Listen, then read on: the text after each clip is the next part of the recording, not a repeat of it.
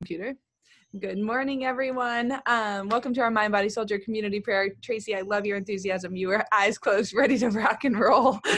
Caitlin, are you with us, my friend? She is not ready. You don't have to close your eyes just yet. We just wanted to welcome you all this morning. We are all in a really silly, giddy mood, and I really think that it's just we are overcoming and coming back to God, and it's so amazing. So with our heads bowed, our eyes closed, let's get together and pray today on this beautiful first day of May, Friday, in case you're wondering the day. We try to help you out there as well. Lord, we are just so grateful for walking with you every single day. Please forgive us for our sins.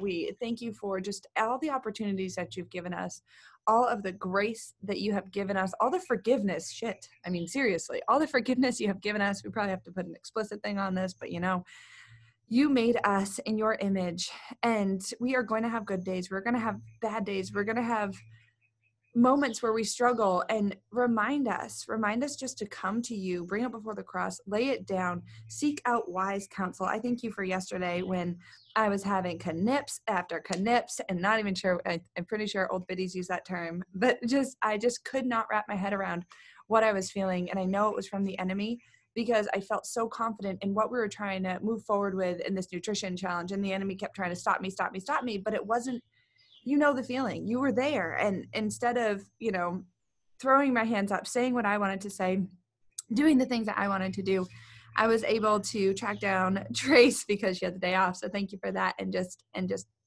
lay it all out to her. And I know that you gave her the words to bring it back to me. And thank you for Linda's verse yesterday morning, because using the verse that she gave us combined with the verse that you gave me about anxiety and worry and all of that, it was incredible to see how faithful you are in every single tiny moment. That might not have been a big moment or a big issue for someone else, but you know that I'm constantly struggling to just follow your journey. So I thank you for that. Lord, I want to pray over Misty. She asked for our prayers for her, so you know what she needs, Lord. Just we lift her up to you. I want to pray over Caitlin. Looks like she got a good night's sleep, and we're so grateful for her to get some rest. We pray over her future trip to Florida. It's not in stone, but if that is where she's meant to be, lay it on her heart. If not, leave her up there and we will go see her. We just pray for guidance in that decision and protection over John as he's traveling sometime soon. Pray over Linda and her family. And we hope that Taylor had a beautiful birthday. And I think that was 2 days ago or yesterday. They're planning together. But we are just so grateful for Linda. And we pray over Tracy and her family, and just continue to, guide them in your light. And Lord, I pray over our Mind Body Soldier tribe every single day. And I pray over their families and their friends, and for protection and for healing and for miracles, Lord, because you are the God of miracles. I pray for my siblings. I pray for grace and for healing and for comfort, and that you will bring them closer to you. I pray for my mom and her sickness, and that you can help heal her body. I pray for my dad and Peg. I pray for them just to continue to bring light and laughter and love into their lives. I pray over my mother-in-law, my brother-in-laws, my sister-in-laws, my nieces, my nephews. Just pray over my whole family, and just keep them safe. Draw us closer to you, draw us closer together, and help us to be, within all of our families, a closer family unit. And one more, let's see. Oh, and I thank you for this morning. Brian and I prayed together for the first time ever in our marriage, ever. I might have forced him into just coming over and sitting with me, but you laid that on my heart. You gave me the words to say in our prayer time. You broke down that wall that we've had for years and years of just doing everything separately. And I feel overjoyed for that. So thank you for that. All right, Lord, I'll pass you over to someone else. Linda. I will take it. I often neglect myself, and I feel selfish when I ask for prayers for myself. And I know that's something that I need to work on, but I'm not the only one. I get a whole lot of people are like that. We don't put ourselves first. We put you first. We put other people first. We put work first. We put our kids first, but we never put ourselves first. At least it seems like that. And sometimes I feel like that's because I don't know what to do. And I struggle with, what am I supposed to be doing? What am I supposed to be doing? And I get caught up in that whirlwind of feeling like I'm not doing anything. And I can't imagine that I'm the only person out there who feels like this. And sometimes I feel like I cry from day to day, and I feel like there's no reason, but that doesn't mean that anything needs to be done, or that there's depression, or there's the problem, or there's this or that. Sometimes that's just the way that we feel. And so I'm asking today for just help me, help everybody else, these constant reminders that maybe we're not supposed to be doing anything, but just waiting to hear your words and waiting. And that if we just step back and give ourselves a chance, that you will be there for us. You are there for us. You'll speak to us. You'll let us know what to do. And we just have to make way and wait, and you'll be there with us. Just help me to remember that, and help everybody else to remember that, and just help us stay strong. Tracy? Thank you. Okay.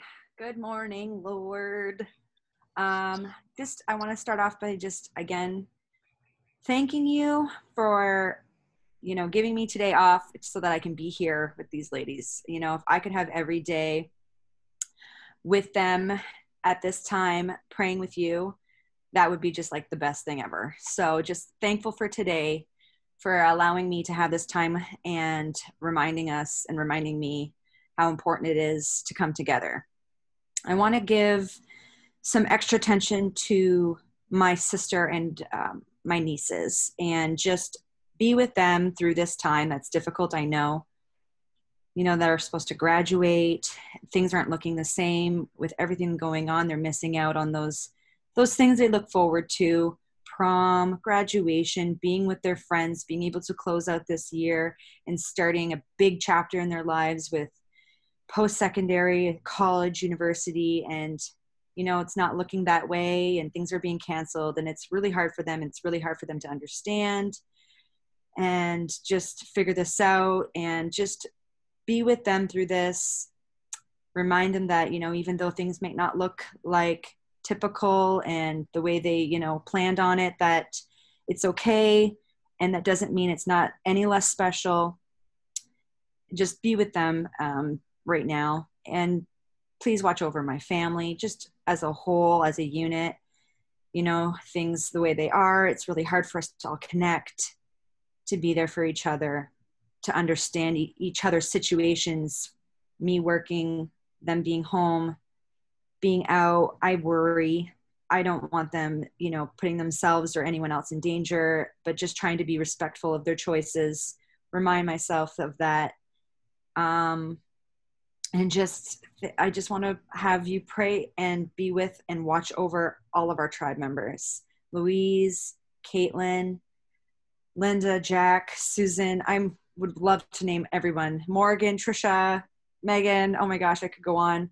But just be with them all, because I know we're all having individual struggles at this moment. It's hard, and just remind us all that you're with us every step of the way. In Jesus' name. Caitlin, did you want to add anything? She said no. In Jesus' name we pray. Amen. Amen. Seriously, thank you guys for this morning.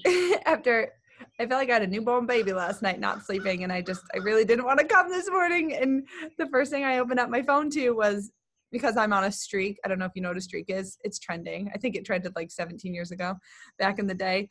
But I'm on a streak, not in, what is it, Snapchat, the yellow app. Oh my God, I deleted Snapchat like a year and a half ago. Anyways, the Holy Bible app has streaks now, or it has for quite a while, but it tells you your streak and how many weeks in a row. And so I panicked last night at midnight when I was awake. I thought it was 11:57. I was like, oh, did I go in there? And it was 12:01. And I was like, did I ruin my streak? But I read it first thing in the morning. When I open, because that, like, what the biddies say, and biddies is a kind term for like old women. That's what I want people to refer to me as. It is not a derogatory term. It is a very sweet, loving term. But anyways, so I was on this streak, and I love the way that they say, like, Linda, you might know the saying. I'm going to butcher it. Before my feet hit the floor, something about getting into the Lord or something. I don't know. But I always thought, how do they see their Bible so early in the morning without waking up their family? Because they would say, like, I get in the Word before my feet hit the floor. And I'm like, well, what does that mean? How? Like, do you have a little ninja light? Like, I'm envisioning all these things in my brain. And so, the last few months, I'm like, I don't know how they did it. I'm going to find out. I'm going to seek out wise counsel there. But I've been able to just open up because seeing my phone awakes my brain. Does that make sense? Like, I'm like, oh, I don't want to get up, and I'll snooze my alarm. I'll snooze my alarm. But if I grab my phone, instead of going into Facebook or my email or this or that, I pop up my app. And so I just read the verse. And now, so this morning's verse, which is really funny, is to do righteousness and justice is more acceptable to the Lord than sacrifice. And so I have been trying to be obedient about setting aside this time in the morning before I meet with you girls at 7:30 to pray over our community, to pray by myself and connect with God and ask for forgiveness and thankfulness and all that stuff. And so this morning I didn't want to get up because I didn't sleep. And it was really funny. It's to do righteousness and justice is acceptable to the Lord. But they also added in these little stories. It's like an Instagram story where it gives you, be quiet with God, here's your verse, and then someone talks for about 2 minutes. So I listened to this right up against my face, and I'm like, oh my God, right? And today was all about being obedient to the Lord. And I was like, really? I don't want to get up right now. You're going to guilt me into this? And it was like, I had this turmoil back and forth. And it's funny because then we come on here and we hear, Linda's prayer about being, what we think is selfish, praying for ourselves. And I believe so many of us feel that way. And as soon as you said that, Linda, I was like, oh, I grabbed my books with my eyes closed. I grabbed my books and I was like, I read that the other day in 2020, the Bible study. It was that the 2 greatest commandments. Good morning. I got Liam out. No. He got the baby up. No. Oh, Liam, this is like an hour and a half early. Okay, well, I'm gonna just tell you my piece on this real quick, and so I can address that. And dang it, my whole morning just went out the window. Thanks, Lord. Sure, there's a reason for it, but it says the 2 greatest commandments. For one is to love God with all your heart, your soul, and all your mind. And then the second one is to love your neighbor as yourself. But in that, and I think we take that, and she broke it apart in that, when we were so worried about, we love God and then we love our neighbor, right? But if we love God and then we go directly to our neighbor, we leave ourselves out. And how are we supposed to love our neighbor if we don't love ourselves? And so she says in here that to love God, we also must love us. Because if we don't love us, like, God is in us, right? God is in us. If we don't love us, we can't love God. Therefore, we cannot love thy neighbor. And so often we come together and we pray for everybody, and we forget that we need to pray for ourselves. And that's why I get up early. And, I did feel selfish at first, but I get up early to pray for me. I get up early to have that time with God, and I ask God for my forgiveness. I thank God for what he's given me. I ask God to shine light on my path first, because I need that so that I can come and I can love him in the Christ that is in me. And then I can come and love you guys and all of our tribe. But I can't do that properly if I'm not praying for me in God's guidance. And so I just wanted to address that, Linda, because as soon as you said it, I was like, that's why I steal my quiet time. That's when we even had our morning executive meetings. Sure. You want a cookie? Great. Why not? It's only, hour and a half before you're supposed to wake up. Good morning, my honey. But no, I really that's why I have my time. And that's why I struggle with giving up any of my morning time, because it is God's. I don't even do my workouts in the morning. I do nothing. And I used to get up and go and do. You know me. My brain goes a million miles an hour. One minute. Having gum. So I just wanted to address that we really should be taking that quiet time with him for us first, before even coming and asking for prayers for everybody else. And to remove that burden of feeling selfish, because you're not. God is in us. So when we take care of us, we are giving it right back and taking care of God. And so that comes back to us praying for ourselves. That comes back to our workouts. That comes back to our mindset care, where we're getting into the word or doing personal development that can shock us, our systems, and be like, whoa, I'm really struggling, reaching out and seeking wise counsel. That is so important. Seeking wise counsel, seeking wise counsel, seeking wise counsel. And I hear it over and over and over again. When I start to spin, I need someone who is just going to put the word into me, not someone who's going to just be like, well, you're right, Jack. I can convince anyone of anything. I don't need to convince anyone of anything. Maybe besides not Caitlin and Linda and Tracy, but they will be, you guys do that for me. It's like, well, yeah, but, and so that's why I think a reminder to everyone, find a wise counsel, seek them. They're not going to, if they are believers, if they are, they walk in Christ, if they have if you know who they are, don't be shy to reach out. And I think that's huge. Don't be shy to reach out. Hey, I need prayers specifically about this, because they're not going to judge you. They're not going to look down on you. They're not going to sit here and go gossip to someone else about you. They're going to take your prayers, even if you don't have a wise counsel, you only have one person. They're going to take your prayers and bring it to people who will pray over you. And I think that is so important. So Linda, you're not selfish. We need to do more of that. So I love you for sharing that and being honest, because that's not easy either.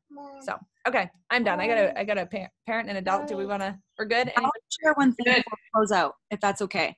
Yeah. I came across this morning too, Jack, and I think it fits pretty well with this unexpected theme that we had this morning that we needed to hear, this message. So it's who you say I am.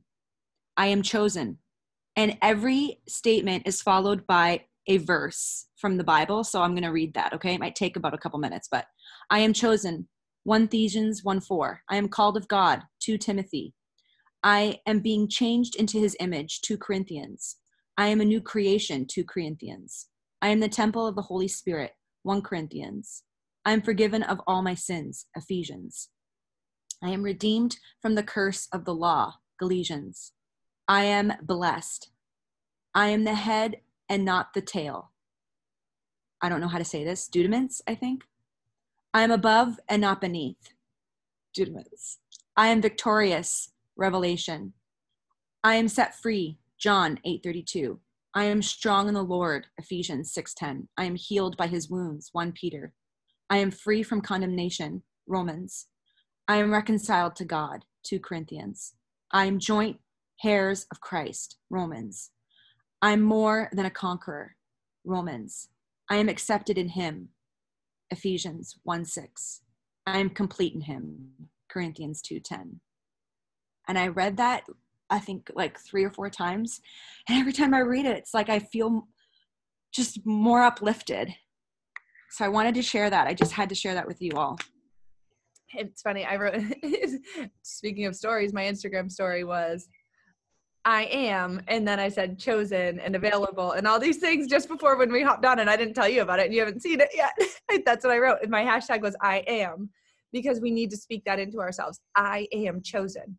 Eklektos, so the Greek word for chosen. And it speaks, so it's like, I am chosen. I am the daughter of a king. And was it you, Trace, we were talking about it yesterday? It was and it was like, I am the daughter of a king. The king. I don't care who you're a daughter of here on earth. That does not matter. You're a daughter to the king, like the king. And I don't know about you, but I love medieval times shit. So thinking that, I need to wipe Liam's bottom. I really got a parent. Okay, so if this helped you at all, I don't know. Of course it helped you. It's prayer. Join us 7:30 in the morning, ish. We say ish, but just send us your prayer requests, you guys. I know it's hard to hop on live. Send us your prayer requests. He is straight up naked with poop on his butt. I gotta go. You close it, Linda. Yep, stop the recording.